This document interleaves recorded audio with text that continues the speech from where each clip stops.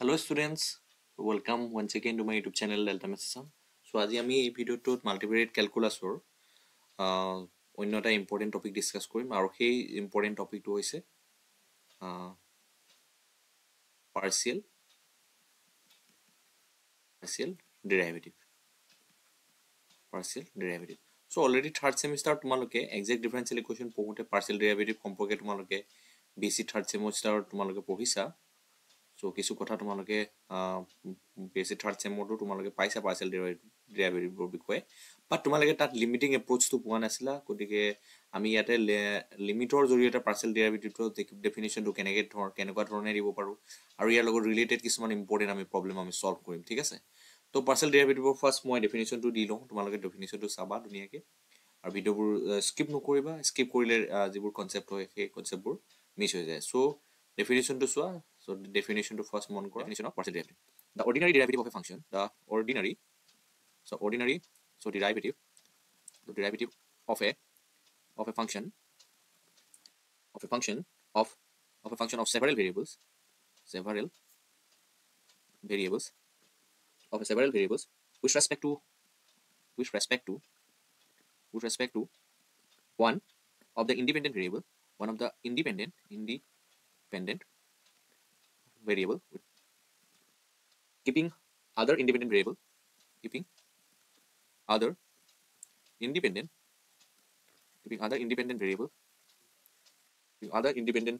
constant is called partial derivative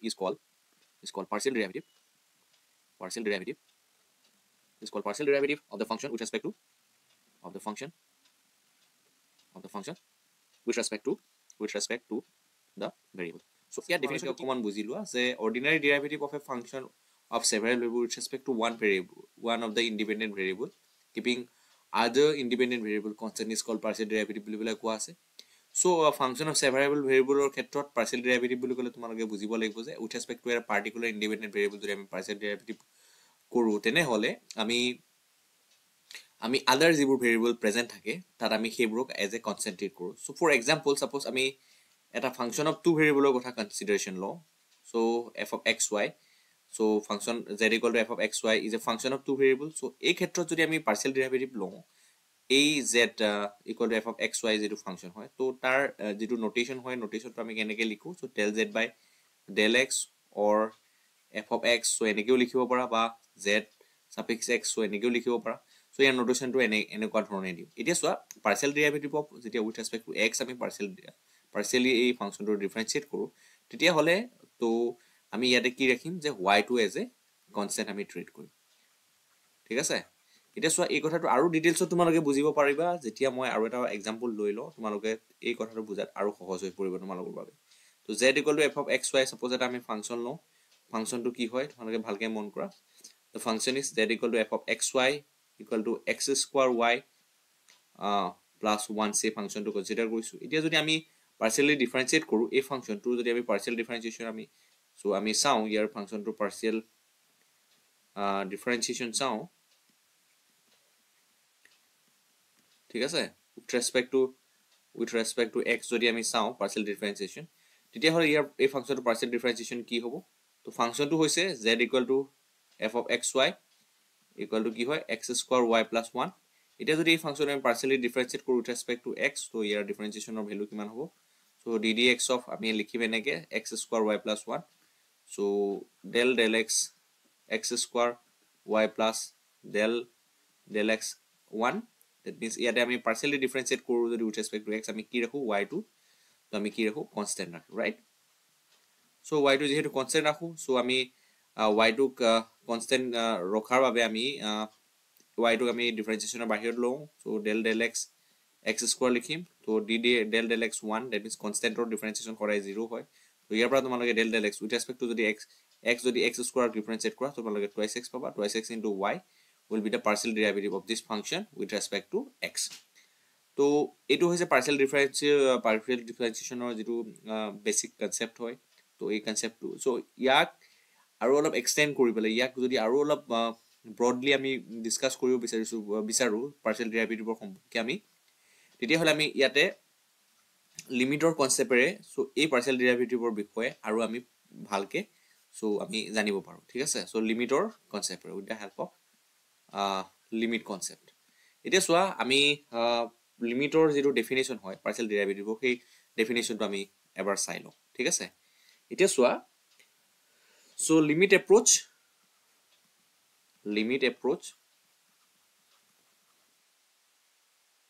limit approach to find fx or তোমালোকে G কোৱা আৰু del f by del x বা fy or del f by del y so তোমালোকে ডেফিনিশনটো সোয়া এই definition কিটা মনত ৰাখিব লাগিব so del f by del x যদি আমি লিমিটৰ এপ্ৰোচত যাও এটা তোমালোকে হাই সেকেন্ডাৰীত পঢ়িছিলা তো dff by dx তো তেতিয়া হলে তাত তোমালোকে লিমিটৰ যেটো ডেফিনিশন আছিল তো ডেফিনিশনটো পঢ়িছিলা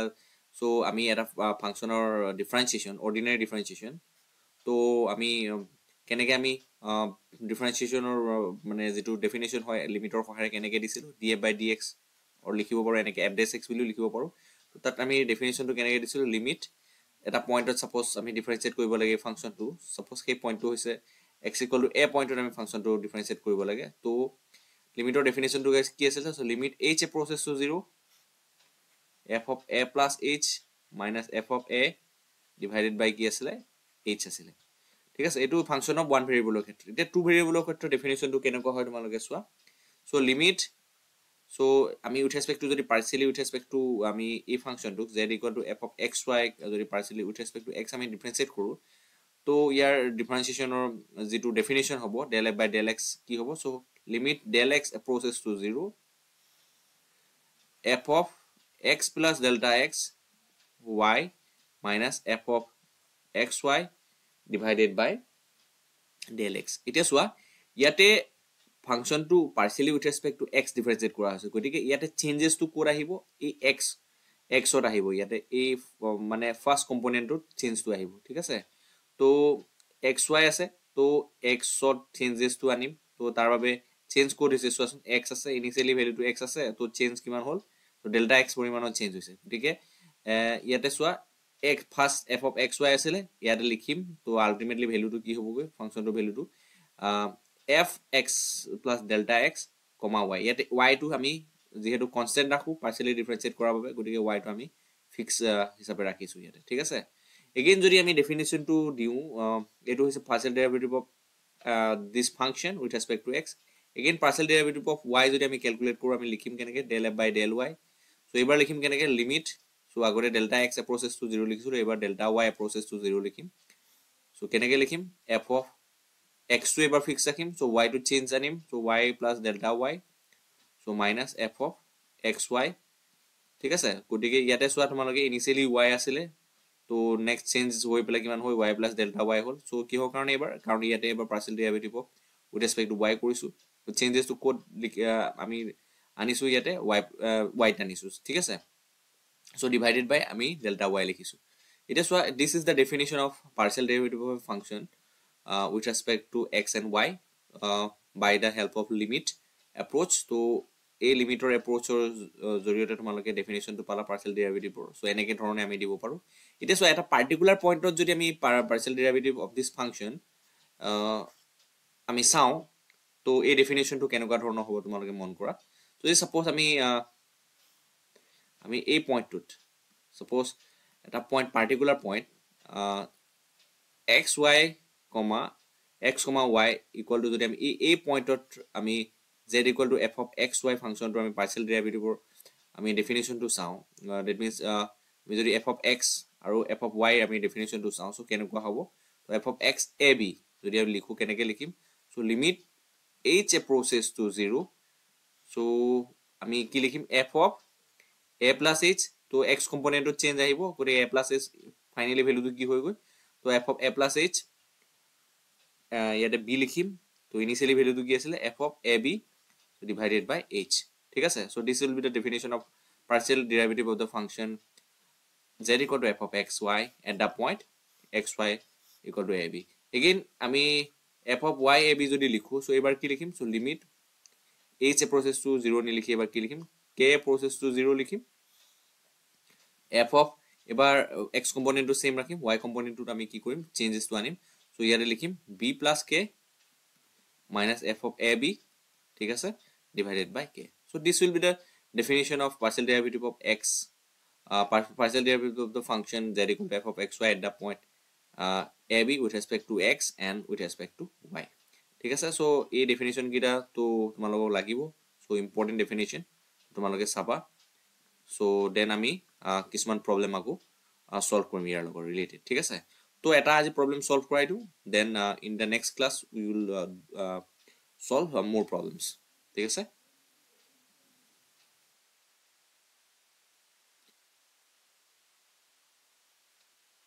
Okay.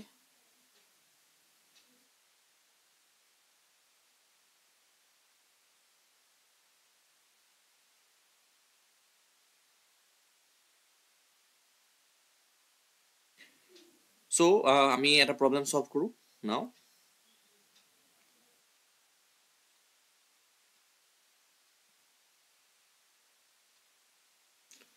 So which is related to partial derivative.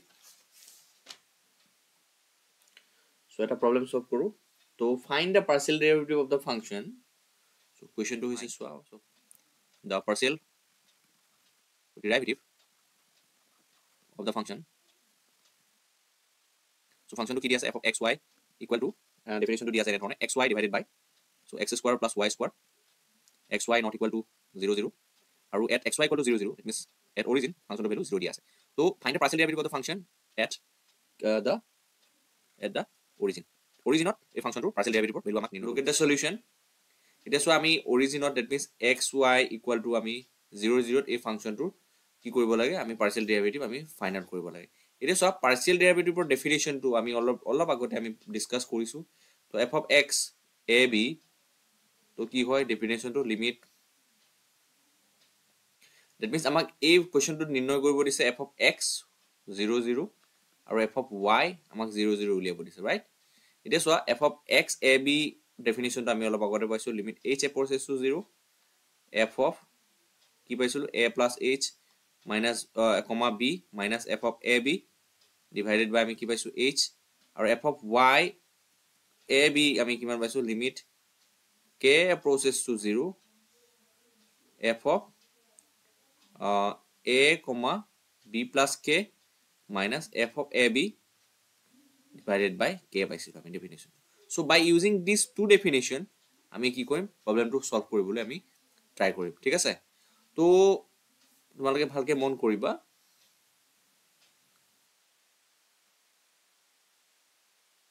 এটা সোয়া solution to সোয়া তোমালোকে. So given function is, so function to লিখি লও এবাৰ. So given function is, so আমাৰ function to কি দিয়া আছে f of xy equal to আমাক কি দিয়া আছে কি, so xy divided by x square plus y square